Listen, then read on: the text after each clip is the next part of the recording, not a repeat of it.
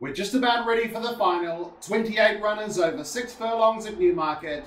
They stand calm, racing in the Sir Henry Cecil Commentator Challenge Final Stakes, and they broke away to a fairly even line as well. They're going to split early into these two very distinctive groups, and closest to the middle in the far side group, Flashy Flyer is handy early. Next to it is Under the Stars, right there Mild Illusion, right there Lambeth Walk and Keep Busy, and Barban Ages to the extreme far side. And behind the far side division we have the likes of Trevi Fountain, Uncle Sid and Angel Grey. We head over to the near side group, who probably enjoy a slight lead at this stage. Heading that group is Ebony Adams, and behind racing in a line is Silver Start, Hot Take, Love Not Money and Solemn Pledge, with Crayburn and Seraphonite looking to push forward deep inside the last 3 furlongs, and it's the charge of the Light Brigade here. They're spread across the Rolly Mile. Silver Start, the grey, sticks out like a sore thumb on this near side, and he might just be the leader, but it's this group of horses over on the far side that have got the most momentum. Under the Stars goes to tackle Mild Illusion, Keep Busy, Indian Creek, Lambeth Walking, Bombs Boy pushing up and behind. Under the Stars and Mild Illusion, they've shot clear. It's a 2-horse war. Keep Busy in third. Under the Stars, Mild Illusion, Do or Die, nothing in it. They hit it, couldn't tell you.